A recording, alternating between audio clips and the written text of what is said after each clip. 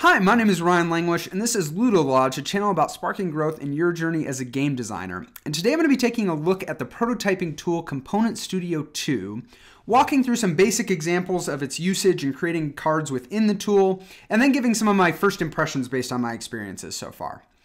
For some initial context, Component.studio 2 is a web-based tool that allows you to create components for tabletop or board games, whether that be tiles or cards or boards. It gives you a lot of functionality to allow you to create these components more efficiently, kind of tighten up your iteration loops as you make changes to these components, and then provide an easy path to kind of publishing these components, whether that's, pushing it to a physical prototype or a digital prototype, or actually, printing a copy of the game.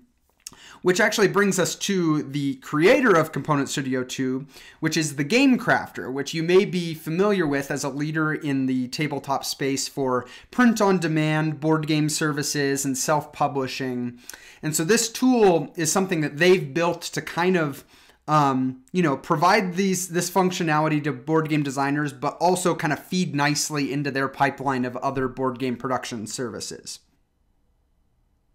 So depending on how much time you've spent in the board game design space and how familiar you are with some of the tools that are available to game designers, you may or may not be aware of kind of the core problem that Component Studio is trying to solve here. When you're creating a board game design, there's two things that tend to be true. One is that it takes a lot of iteration and testing and changes to land on a final design. And the second thing is that board games tend to have a lot of physical components, whether it be decks of cards or tiles. And these components tend to have a lot of, information on them or data that's determining what the names and the images and the stats are of these different components.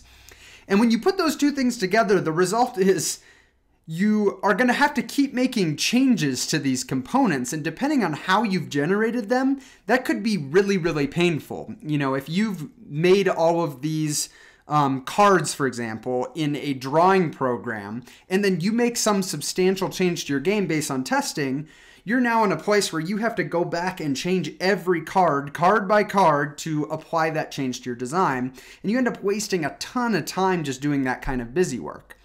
And so what Component.studio 2, as well as other software solutions, aim to solve for game designers is kind of decoupling that concept of the data and the design of components. And so typically, the data gets represented as kind of a spreadsheet. You can think, Google Sheets or Excel, where each row is kind of defining a card and the traits of that card. And then you have the design that is what takes that spreadsheet as input and knows how to generate a design from it. And that decoupling means that now you can change the data in the spreadsheet and not have to change the design. Like if you tweak a bunch of costs or text on cards, you can change that in the spreadsheet. Or say you want to move something in the design, like I want something to be represented on a different part of the card, I can change that in the single layout instead of having to change it on a per card basis. And then by running our spreadsheet back through our design, we're able to generate all of those cards. So that's kind of the core concept here in the efficiency gain. Now there are a lot of features offered by something like Component.studio 2 that layer on that and give you more and more. And this video is definitely not going to get into kind of like the extent of what it's offering you, but hopefully it'll give a basic idea of what Component.studio 2 has to offer, the basic kind of workflow within it. And then, like I said at the end, I'll give some of my kind of personal thoughts based on just some early impressions of usage so far. But without further ado, let's just jump in. This is going to be kind of a casual walkthrough session, but hopefully it'll give a good idea of kind of, what a workflow might look like in Component.studio 2. Also, like I said, I am not an expert in this so far. I have spent, a couple weeks on and off messing around with it and, figuring things out. So hopefully this goes smoothly, but you guys are along for the ride with me. What we're looking at right here is kind of the homepage for Component Studio. And I should mention it's Component Studio 2. This is kind of the second iteration on this software. Anywhere you see CS1 is going to be kind of the first deprecated version of this. Like Component Studio 2 is definitely, the future for this tool. And so I have an account here, and you'll need an account. And I will mention up front, I'll talk about this more in some of my impressions, but it is a subscription-based piece of software that is all in the browser. So it's all web-based, and all your data is kind of backed up in the cloud. But it is a subscription service, meaning that you're paying, I believe right now, it's a $10 a month subscription to use this system. But once you have an account here, I can go to my games page, and this is going to be kind of the landing page for working in Component Studio 2. And you can see I have a few projects here, some different things I was testing, kind of importing old projects just to kind of learn the system here. We're going to actually create a new one for this tutorial and kind of go from scratch. So if I create a game here, I can give it a name. We'll call it Ludo Lodge Tutorial. And that's going to add it to the list here. And then we can click edit, or actually it's going to bring me right in. And this is now kind of the landing page within a game.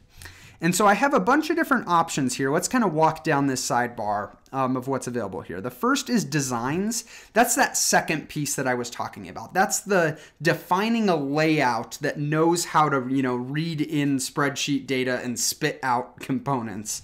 And so that's where you're going to kind of actually be visually designing components. Dataset is the first piece, right? That's your spreadsheet. That's where you're actually defining the data of the cards that will be used by those designs. So those are kind of the two key pieces. Then you have some other kind of secondary things here that come into play. Font palette is what's going to allow you to bring different fonts into the project and access them within your designs. There's a notes section here that's literally just a free text if you wanted to kind of keep some notes within this dashboard for your game. Some settings, just some basic things like the name and whether it's archived. Archives is where you're going to be able to kind of create backups, generate backups that you could download that would allow you to restore, to a certain point of your project in Component Studio. Exports is going to be where we actually get kind of the output of this whole process of the designs and data sets. When we generate the cards, we can get exports, and we'll talk about some of the different formats that you can be exporting in. And lastly, we have collaborators, which is actually a really cool feature. I haven't messed around with it at all, but a way to be able to add somebody as a collaborator on your project that doesn't necessarily have a license to Component Studio 2. So I could definitely see this being something I use if I'm, co-designing or working with somebody on a project, and we want to kind of like facilitate our component creation through here. But for our basic example, I'm actually going to use roughly the same example that I used back for a tutorial I did for the software Nandeck, which is actually kind of a similar space as far as what it's trying to solve. And it's just going to be some really basic dummy data cards here. And so let's actually jump to data sets first, because that's kind of where you would typically start, is you're going to kind of define the data that then is going to be used in the layout. So let's create a data set. And here I'm just going to name it cards. If you had a more complex game, you might have multiple data sets for different types of components. And so you might want to give them better names than cards. But let's jump in here and see what kind of the data set editor looks like. And as I mentioned before, we're really here just working with spreadsheet data. You got rows representing cards, columns are representing the properties of those cards. And you can see here by default, we just have one card, quantity, and name. Now these are both required properties in Component Studio, where quantity is saying, how many of this card gets generated. That's a very common thing with a lot of games, that an identical card has more than one copy in the game. And then name is something you could use, it could actually be the name of the card. It could just be something kind of behind the scenes that's defined here, but it is something that Component Studio 2 requires.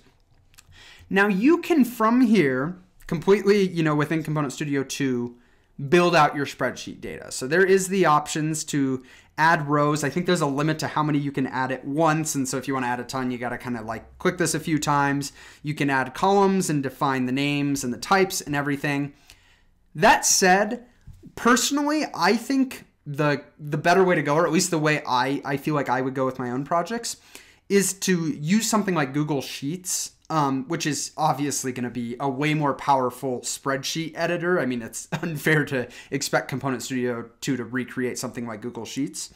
But I like working in something like that just makes it really easy to work with my spreadsheet data. I can even do some things like data aggregation, like, if I want to do some, count how many of these types of cards I have and kind of like calculate some things within my spreadsheet. I have all those options within something like Google Sheets. And fortunately, Component Studio 2 makes it super easy to import CSV data. So comma separated variable data, you can see the options here. You could just import a raw CSV. The option here I'm gonna kind of recommend and walk through here is if you're working with a Google Sheet, you can actually import that Google Sheet directly by the URL, by kind of the shared link. And so you can end up in a nice workflow for where, you're still changing the data in Google Sheets, but then just coming here and like resyncing it to get it into Component Studio 2.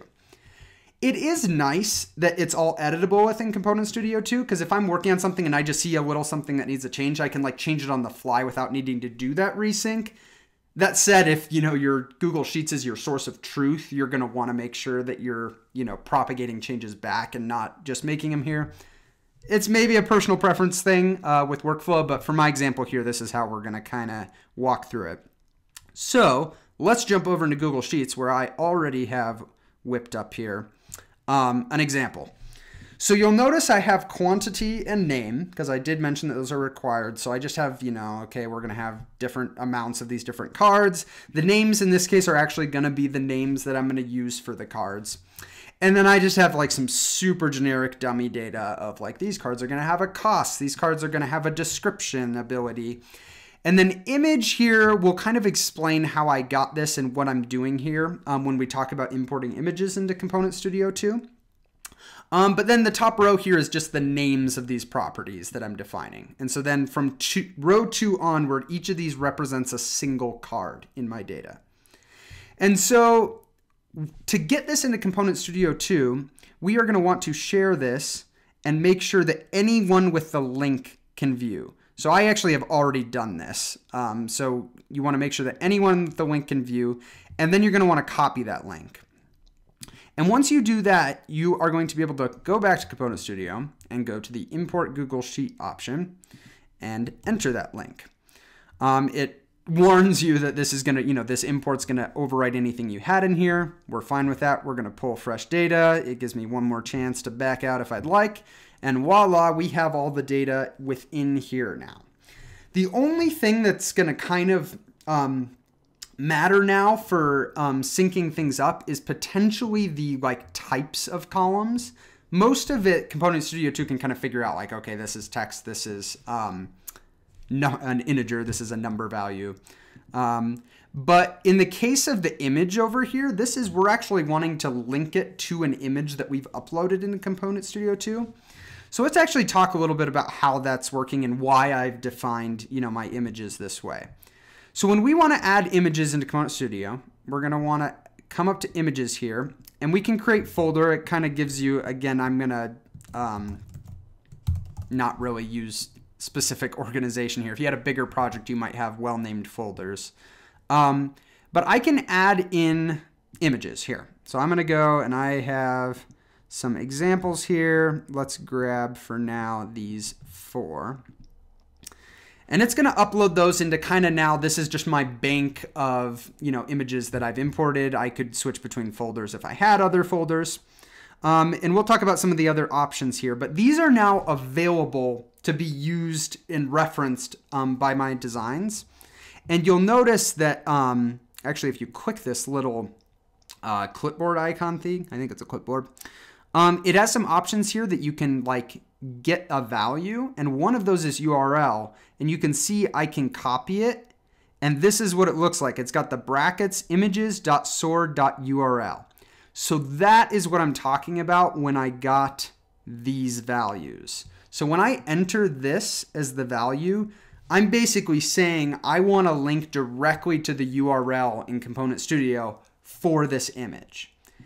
Now, getting back to how we imported this from Google Sheets, right now Component Studio 2 doesn't know that I'm trying to reference an image here. For all it knows, this is just like a text field, just like our description. So we actually are going to want to come here and change the column type. And so right now, see, it thinks it's text. There's color, number, true, false, and then image URL. We definitely want image URL. And upon save here, we're actually going to see that it immediately makes those links and shows us within this spreadsheet, which is something that's kind of nice compared to, Google Sheets. We kind of get a visual here that it's linking to those. And so, as long as I keep these values in my Google spreadsheet, and as long as I name, the images the same way, like I could swap out, maybe as this game develops, I get like better artwork. This is just prototype stuff. As long as I uploaded the same thing as sword, this link would remain the same and it would reference it the same way. So at this point, we kind of have our data. And that's kind of what we need now to go into the building out of a layout. And so from here, we're going to go back to game. We can see our single data set here with 4 rows, total quantity 12. So that's calculating the total amount of cards based on that quantity property for each row. And we're going to want to go back to designs and create our first design. So in this case, I'm going to call it card because I'm lazy. Component type, we're going to stick with poker deck, which is just like basic cards. But this is a good example of where this is a direct tie-in to the game crafter. And so like if you were planning to produce a physical version of this through the game crafter, these would directly tie to what, the inputs for that production process is going to look like. And so, if I build this out with poker deck, it is going to be exactly right and ready to if I wanted to print it as a poker deck through the game crafter. And so there's all kinds of options here, right? Because they have a lot of different things that you can produce. We're just going to stick with poker deck for now. This is just defining, do we want portrait or landscape? We're going to use portrait. I'm not worrying about backs of cards right now. You could, have cards have unique backs where every card has a different back as opposed to like just solid backs. Not going to worry about that right now. And then we need to select a data set. What is the data set that's associated with this design? In this case, cards that we just created is what we want. So upon creating a design, we're going to see that here now, card, poker deck, and we can now enter the editor for this design. And this is kind of the big, piece of Component Studio 2 is kind of this layout editor that's letting you edit the layout of cards so that it can generate it from that data set. And so what we see on the left here, and I might zoom out a little bit, this is like our card, and it's showing us kind of the size and where it's actually going to cut and the trim area of like where's the safe area to print text or other things, which is a lot more important considerations when you're getting to the point of actually considering printing anything physical.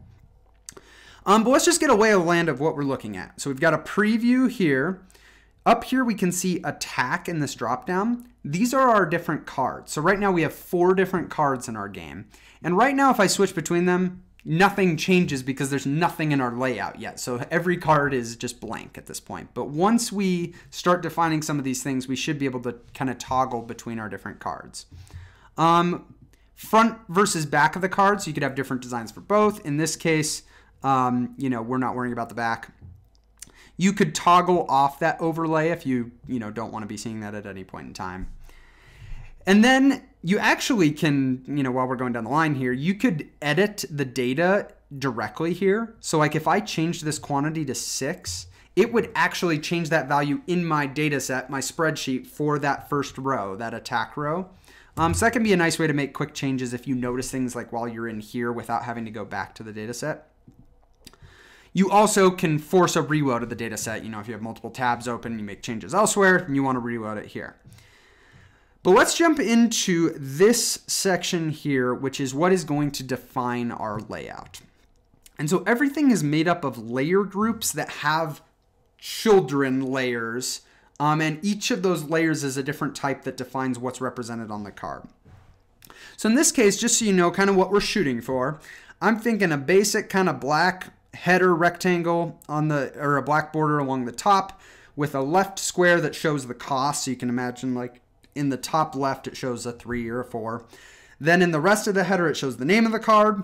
Then we want the image nice and big in the middle and the description text underneath it. Just a really basic card layout.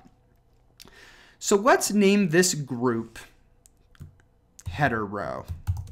And I'm going to do this just so I can show kind of like some of the functionality that you can get out of a group. And so right now this group has no layers underneath it. And so we want to add a layer. And so this is the different options that layers could be. In this case, the first thing I'm going to try to do is get that box that I want, you know, kind of to outline where I'm going to put the data. So I'm going to use a box. So we get a nice big red box here, and we get some options to edit it. While we're thinking of it, let's give it a name. I'm not thinking too much about these names here. And then we're going to want to get this size and position to what we want. So right now it is got a position of left 0, top 0. So that's like the top left.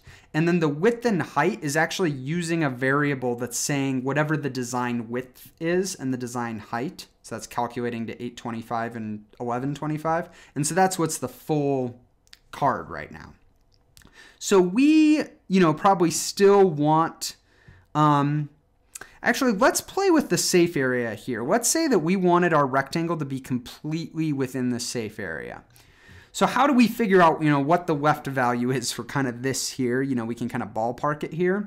The better way to do it is to use the little 3 dots here, and a lot of these fields have this, which kind of gives you this way to access some of the built-in functionality and find what you want to kind of calculate a value.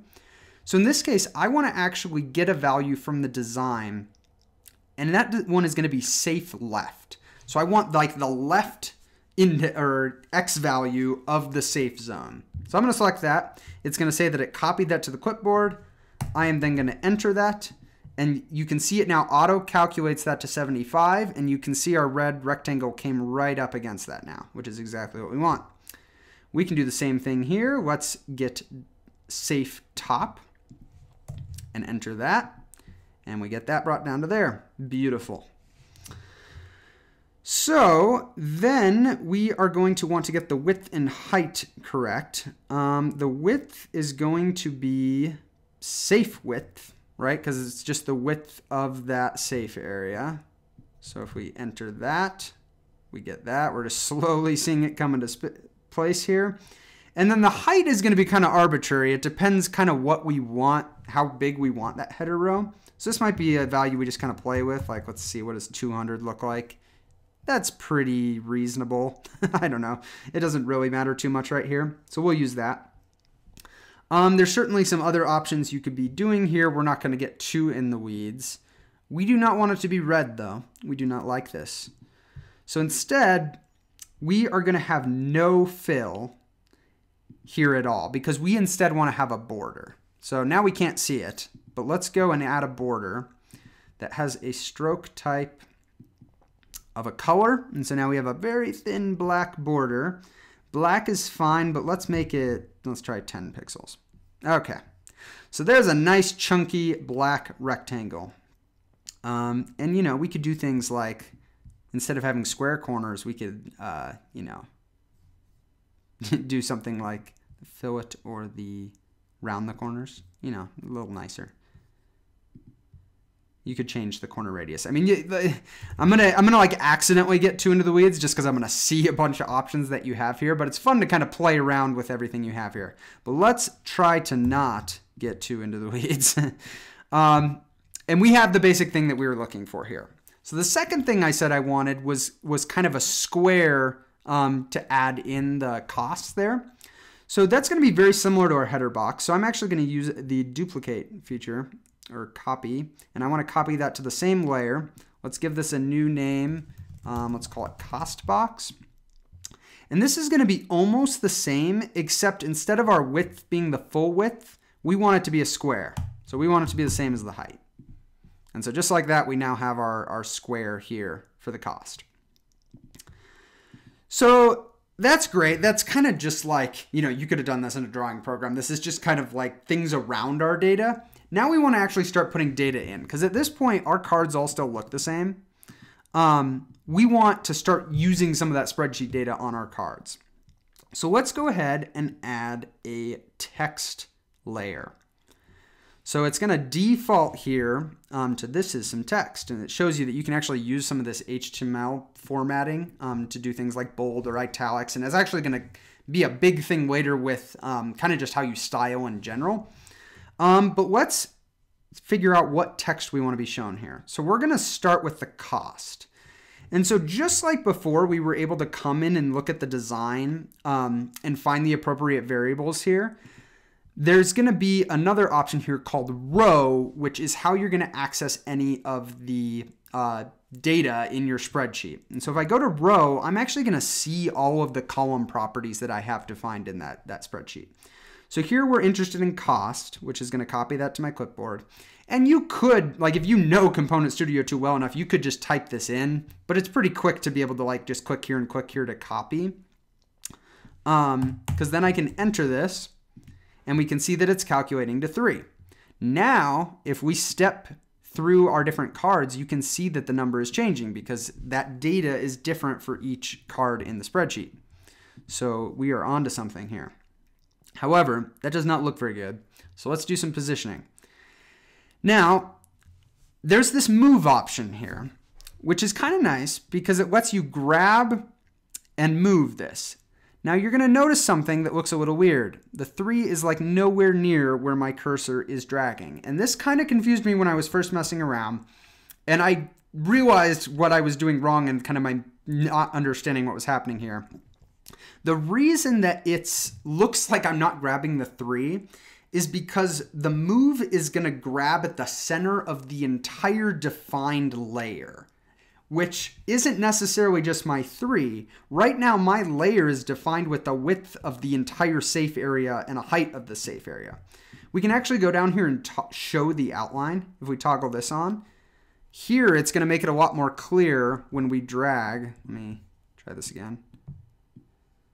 When we drag here, oh, I guess that the border doesn't move while I'm dragging, but you can see this border here, you know, the 3 is just way up in the top left of it. There's a lot more to this layer. So what I could do is I, could make this the 200, 200 that we actually made our square. And now I can, position this within here if I'd like. I could obviously position this using just setting the left, top, and right. I also can do some text formatting to get this more centered. There's a lot of things you could be doing here to get like the result, and there's probably like a good way to do it of actually getting this layer completely centered and then centering this within the layer. I'm not going for perfection here. I'm going for just kind of quick run through of things. So let's call that good. That's kind of where we want it. It's a little small though. And so now is a good time to talk about some of the text formatting. Right now, this text has a default style of body. And we have some different options here. Like we could give it, header 1, which would be kind of the biggest we can go here. But maybe that isn't good enough. That isn't really what we want there. What if we want it, to be a very specific size? How are we going to do that? And that's where Component Studio 2 is going to allow you to define your own styles. And so if I open up the styles here, which also is accessible always from the top menu, you can see that these are just the defaults, but we can create our own styles. So let's go ahead and do that. And let's just call it cost. Like this is going to be the style for cost. And now I can change anything I want about it. Like I can say the font size is going to be 128. And actually, before I get too far here, I'm actually going to change this to be cost, because it's going to make it a little easier for us to see what we're doing here. So I kind of like that size. That looks nice. So let's get that kind of centered. And then let's go and see what other style options we have. We could go ahead and give it a font color if we want. We could give it an outline stroke thickness, drop shadow. I mean, there's a lot of things we can do here. I'm not going to get, you can obviously think of kind of some of the things you would be able to do with this, but I think I basically got what I want here, which is just a big number in that box. I'm kind of shooting for quick and dirty prototype that I'm trying to whip up here. So we've got our cost there, and if we go through the different options, it looks nice for all of them and has all the different numbers. So let's move onward, and actually before we go, let's give this a quick name. This is going to be cost. And then let's duplicate that. And let's do name, which is going to be the same. I keep clicking the wrong thing here. Same thing, except we're going to want the text to be different. Instead of row cost, we're going to want, I think I called it description.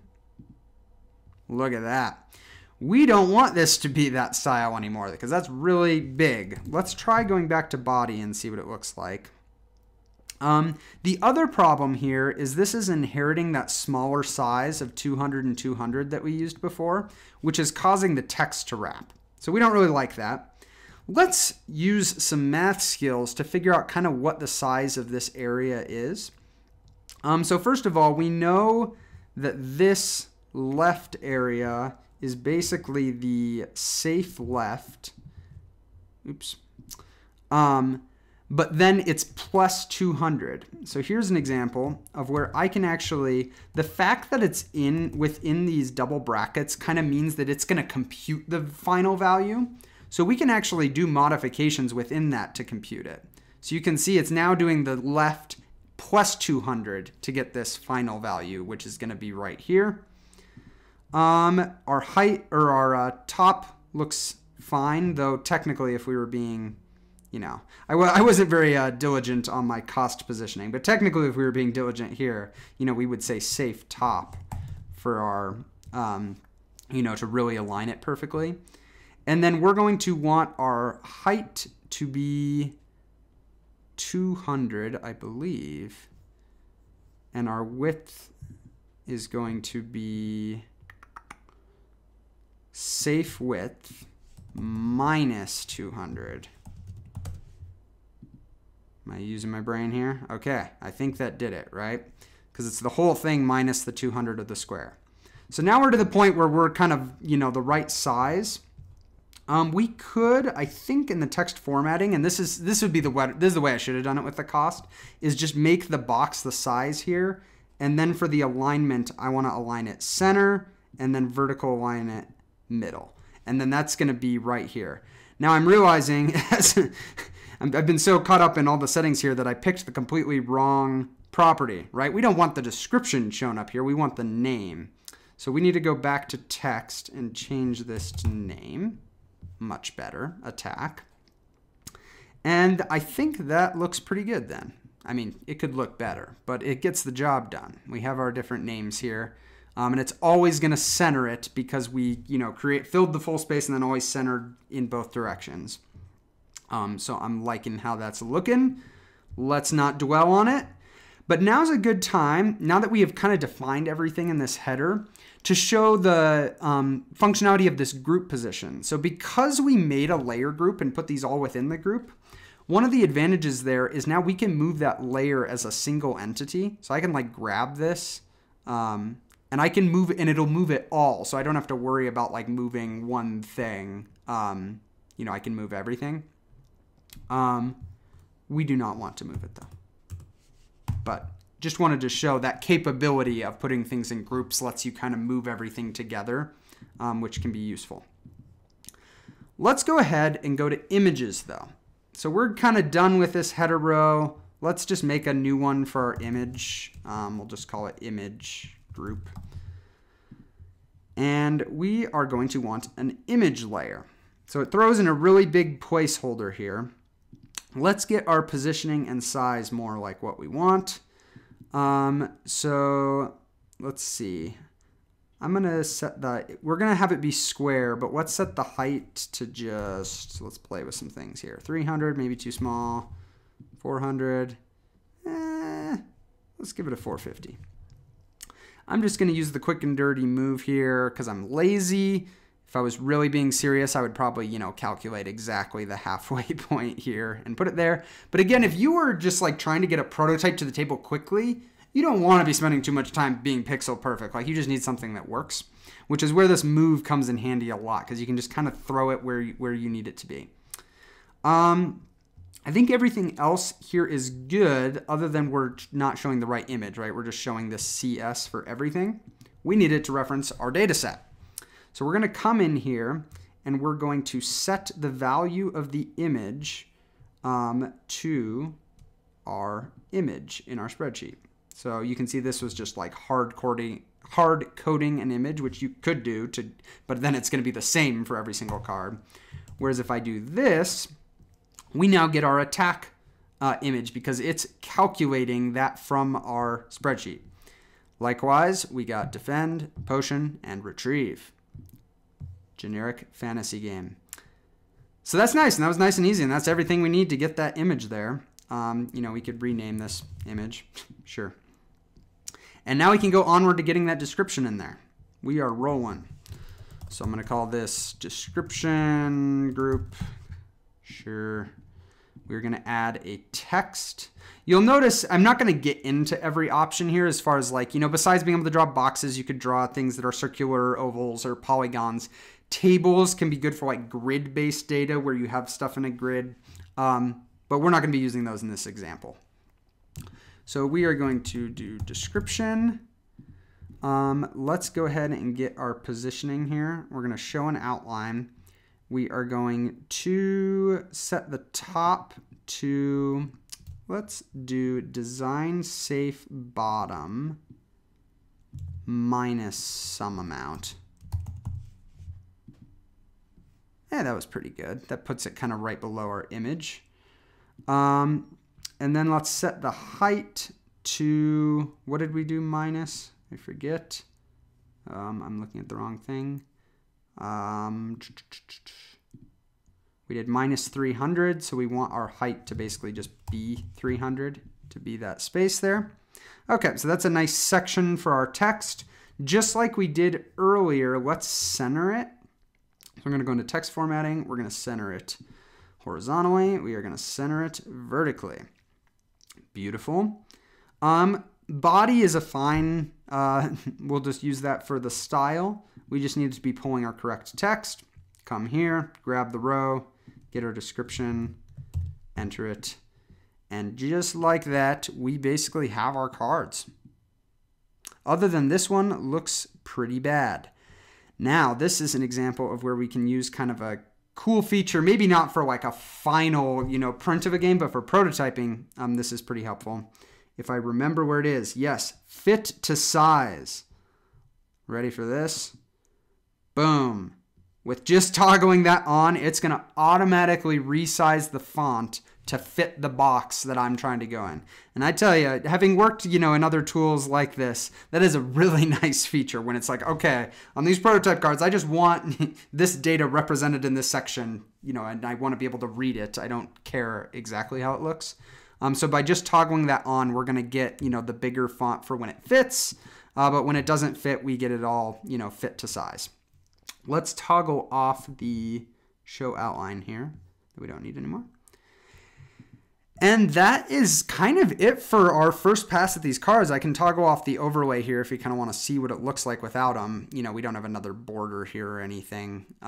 These could certainly look better, but they get the job done.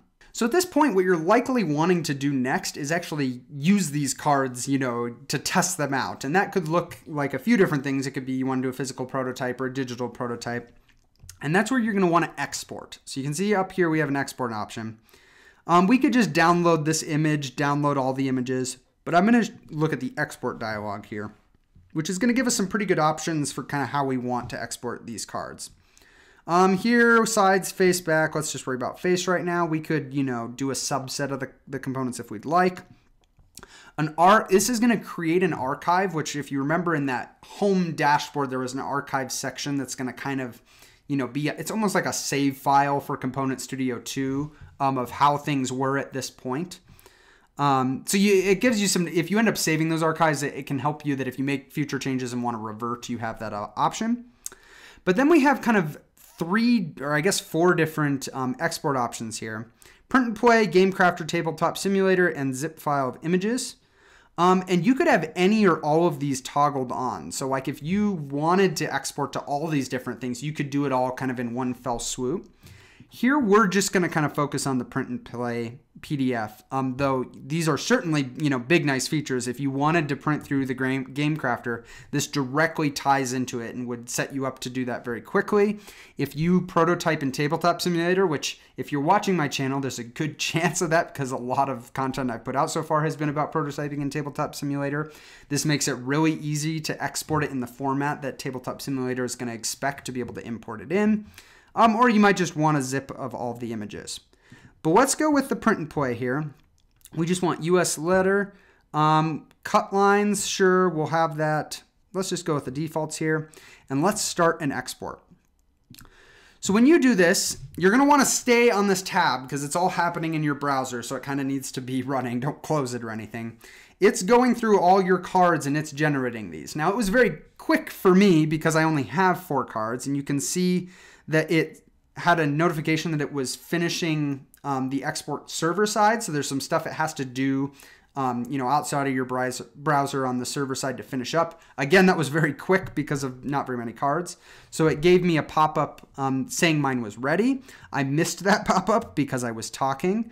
But if we go back here, we should be able to see one in our archives. We now have this archive here, which is going to expire in, 14 days or something. So you have 2 weeks to download that if you wanted to, otherwise it's going to go away. But then you're going to have your exports here. So this is where we can see that we actually got our card print and play exported, and we can view it. And so if we look here, it is going to have generated all our cards. It's going to generate them according to the quantity, and it's going to put them into a print and play format with our cut lines. So this is exactly what we would need to print and cut it out and begin, physical prototyping. So super easy, super streamlined to do that. And at this point, if you haven't used tools like this before, this is where the rubber meets the road and kind of the efficiency gain here is I can make changes to my game, and it could just be change stuff in the spreadsheet, regenerate through my layout, re-download the print and play. And I haven't done any custom tweaking of cards. It all is handled by the pipeline, which is a really nice place to be when you're prototyping.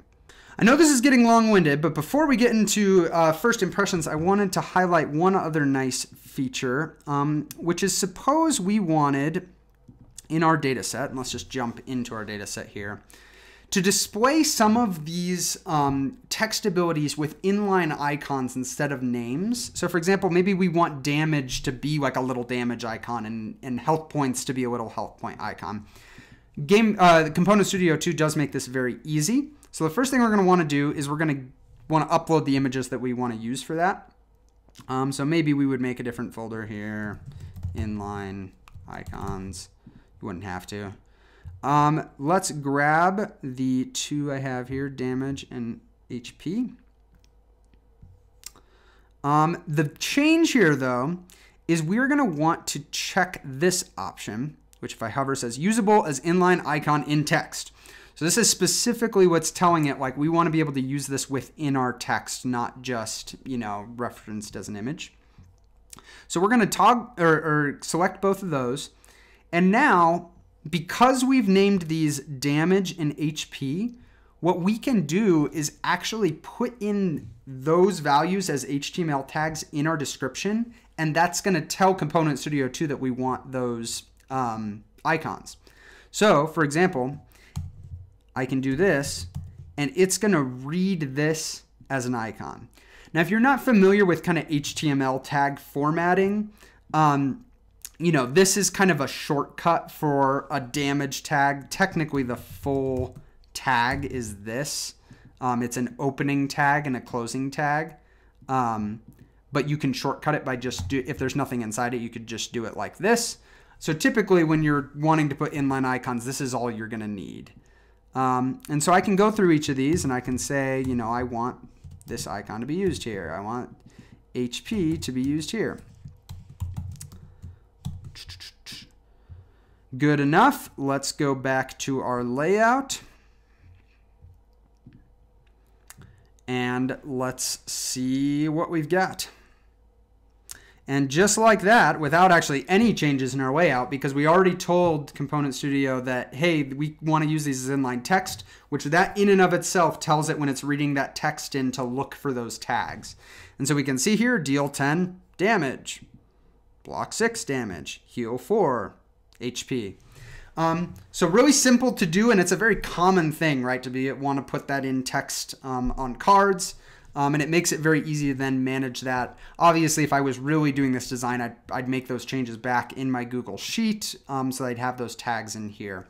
But just wanted to quick cover that because I feel like it's another base piece of functionality that's nice to see here. Though, as I said at the beginning, we really have just scratched the surface here. Do not use this as oh, this is everything Component Studio can do. This is really just a very high-level view of some of the basics. All right, well, kudos to anyone who stuck with me this far through the video, or hello again if you skipped to this point in the video. But I just want to give my initial impressions based on my experiences with Component Studio 2 so far. Keep in mind that these are very early impressions. I have not used this tool heavily through the duration, of a full project. But I think I can give some initial thoughts on my use so far. Full disclosure, I was given a free account for Component Studio 2. And so I'm not going to get too much into the, the value and is it worth the $10 a month is a really hard question it's so personal, right? Like $10 a month can mean something so different for different people as far as how costly that is. The value of this is very dependent on kind of like, what are your alternatives? How often are you doing this kind of game design? And so I think, I'll hopefully give you some info that helps you kind of make that value decision for yourself. But you should know up front that I personally did not pay for Component Studio for my usage in it thus far. But jumping into my first kind of observation is that the workflow is really smooth. The whole UI and the UX, there's obviously, anytime you're learning a new tool like this, there's going to be little quirks and things you have to learn. And a lot of things in this video that maybe like, I did quickly or looked smooth, weren't so smooth for me the first time as I was kind of messing around with it. Now, I don't really, see that as much of a downside, like, especially if you're, paying for this to be kind of your tool to really, work on designs. You're investing in it, right? You're investing in learning a tool to kind of get the dividends. But that said, I did not feel a lot of friction. Usually I was able to find things pretty quickly just from the UI itself. When I did need to reach out to documentation, the documentation was good. There's actually a lot of good videos on the Game Crafter YouTube channel. I'll link that. The full tutorial playlist of really well done videos that they've been putting out covering different stuff, which is super helpful. And then on top of that, they have, a Discord server with a channel completely, which you can get pretty direct access to people who can likely answer your questions, as well as a Facebook group and forums. So like you have a lot of resources to kind of get over that hump of the learning, or like, if you get stuck, being able to figure out kind of what your options are.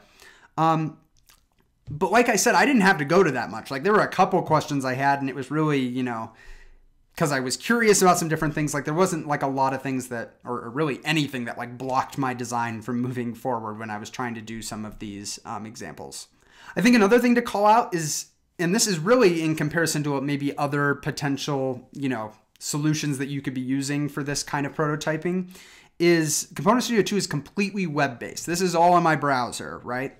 And I see that as a huge advantage. One, everything is kind of backed up in the cloud. Like I could be on a different computer and I can still access all my projects just the same.